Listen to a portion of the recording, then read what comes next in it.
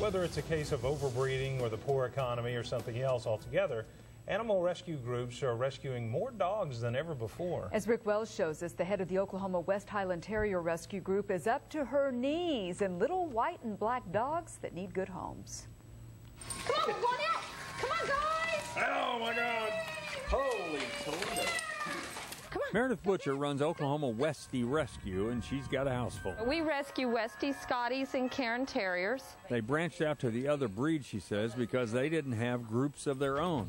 Rescue groups like this one saved these dogs from the uncertain future of an animal shelter.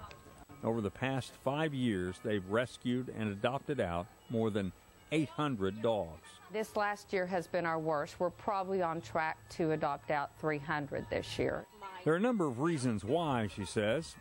Because they're small and cute, they tend to be overbred, but the down economy is also a big reason why. People losing their jobs, having to move to smaller places. Says the Oklahoma Westie Rescue has more than 100 volunteers in 8 different states. They've placed dogs in homes all over the country.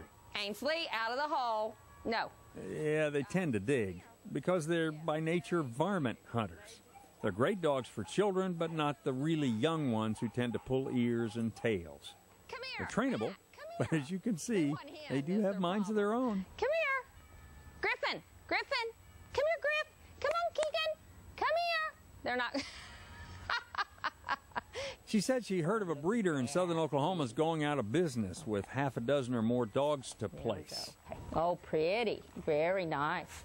Benny. Soon she really will be up to her knees in hungry mouths to feed. Who's going to shake? All right. Good boy. Good boy. Rick Wells, the News on 6.